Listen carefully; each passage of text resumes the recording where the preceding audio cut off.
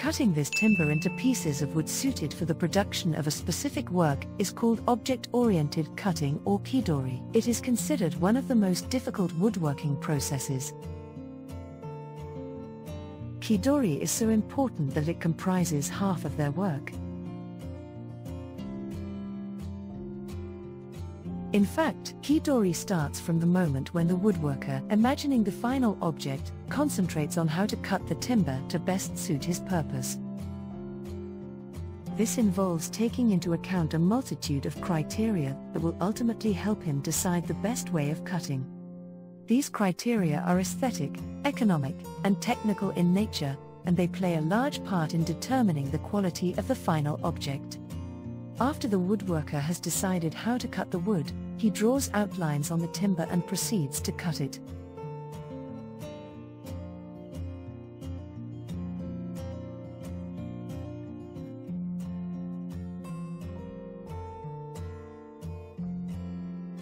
For example, if a log of Japanese cedar is cut radially, the growth rings are displayed, showing a straight grain surface.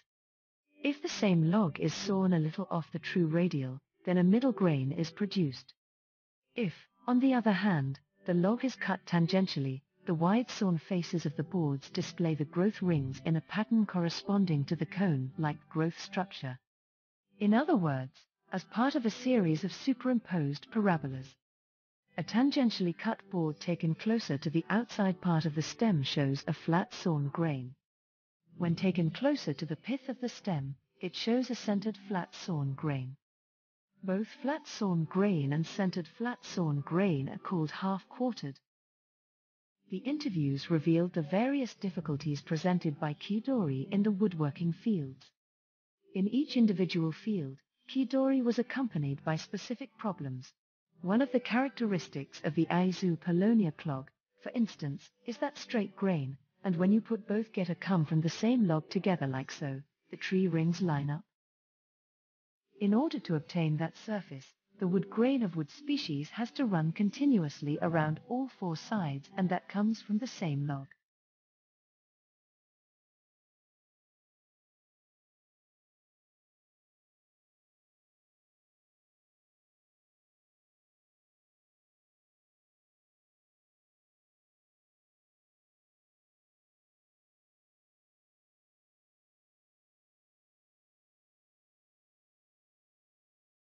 In the field of bentwork, the woodworker buys the logs and asks the wood seller to do the rough splitting. The sawmiller cuts the logs into sections. The cutting has to be done in such a way that the knots do not appear on the surface.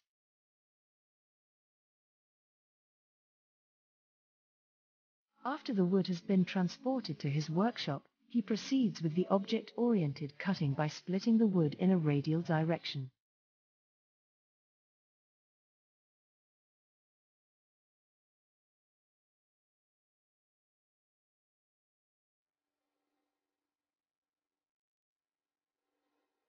A comprehension of the technical aspects of woodwork is essential for a deeper understanding of wood.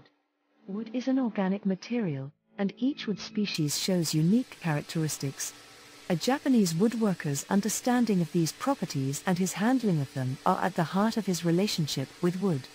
A craftsman expresses great respect for wood and follows its dictates. At the same time, he uses his skills to enhance the essence of his material.